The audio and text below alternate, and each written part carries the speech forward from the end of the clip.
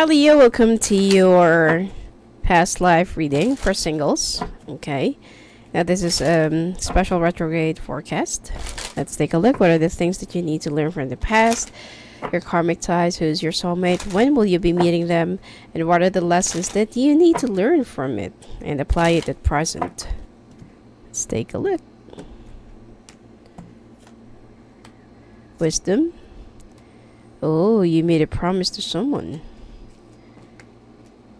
You came from a very poor family. You left. Look for your own destiny, or trying to fulfill your own destiny. Always looking for a father figure, or having some problems with your father, or having some issues with your father, or with the father of your child.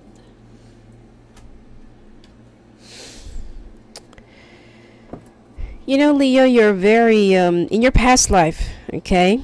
Now, please take note that this is only a general reading, so, it might resonate with you, it might not resonate with you, alright?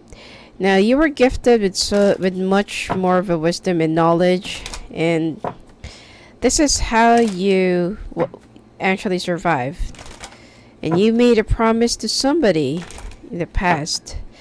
Now, I feel like it's more of a chain that somebody abandoned you, and you have also abandoned your, your child or your children for them to be saved and have the kind of life that you can't give to them because you lived in the commonalities, and I feel like you had gone through a lot of struggles. Now, well, I'm picking up the timing of this reading is around 1200s, okay? And there's also a part of something like that, 608, 605 BC. But anyway, let's take a look. Speaker, freedom.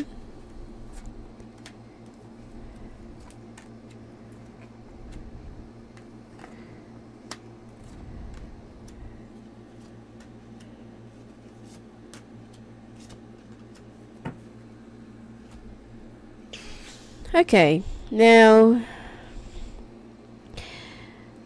because of the situation in your life before that you were born, in a very poor family, or I feel like you have tried to survive on your own because you were once an orphan, okay?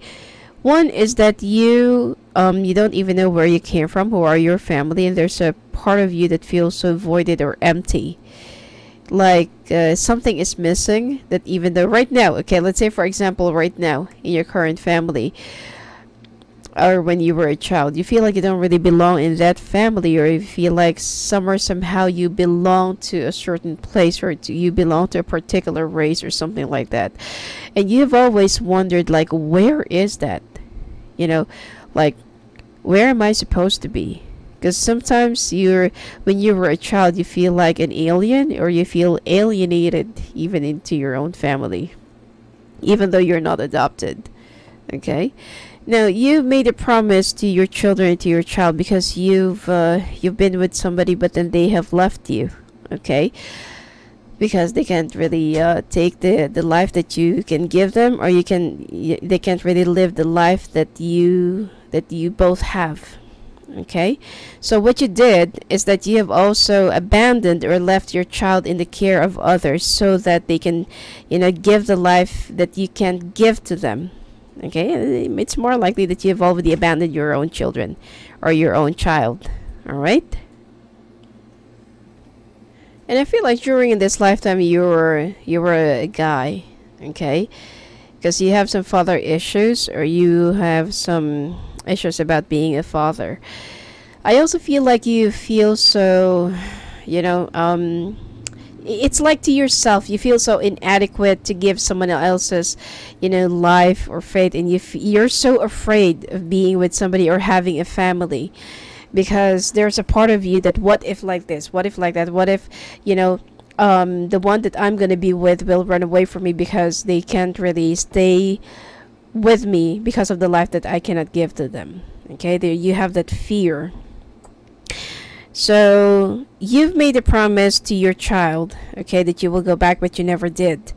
Because I feel like you have ended up with someone else that is far from you, and you did not really told this person that you married, I feel like somewhere off the coast of Europe, that you've had a child that you have left behind. Okay, you were also accused of something, whereas people have been like, you know, like, because you have abandoned your child, the people back into that time, they have that kind of mentality that what kind of parent are you, or what kind of person are you to abandon your child, and then you're just gonna take off or run away or something like that. So the reason why you left that place is because you want to start anew. You want to find your own fate. You want to find your own life. That, you know, at first you just want to have a better life, and so that you will come back, you know, take your child with you so that you can give them the life that they deserve. But unfortunately, the things have changed. Okay, you met somebody that is, let's say, somebody who came from a good family, well off, and the family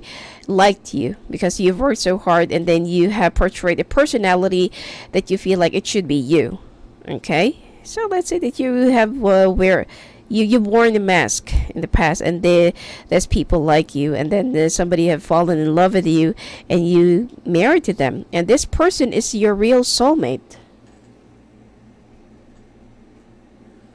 Okay, let's pull out the okay, the 3 clarification cards. Still another war, lessons and blessings, and authority figures. This person, I feel like, is either the daughter or the child of somebody who is more of an authority figure, or the judge, okay, or the jury, no, sorry, judge, or somebody who's of the in the position of legal or justice or something like that. And this is the one that that is your real soulmate. But unfortunately, when they found out the truth, you got separated. There were some, you know, hurly-burlies, and there were some, you know, chasings here and there. You've tried to explain your part. She hated you for it, and then, you know, you've tried to patch things up and try to rectify the situation until that you went back into that, you know, until that you went back into that place that you once left your child before.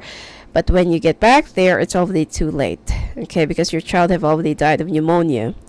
So, and before, you know, pneumonia doesn't have any cure at that time, and it's like an unknown disease for them. So,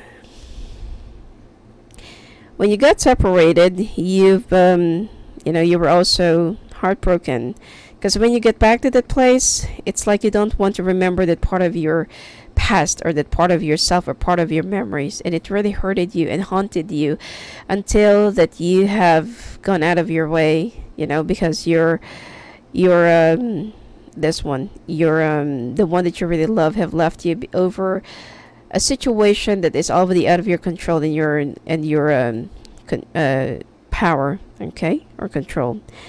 But you got back together, okay, because you really deserve that, although it took some long years, and you got married again.